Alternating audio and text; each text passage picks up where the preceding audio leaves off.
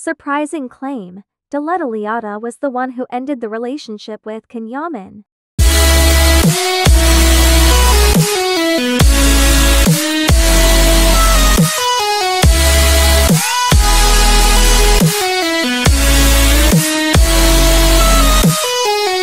Diletta Leotta and Canyaman have characterized the summer of 2021. Their history, their passion, the estrangements, and then the farewell has provided endless material to newspapers, sites, and social.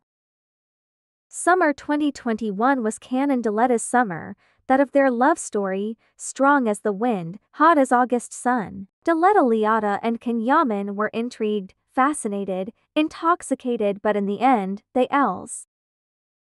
Months go by, but in reality, it has never been completely clear who left who and, above all, why did that story end. Diletta Leotta has perhaps given the right reason as to why she ended up with Can.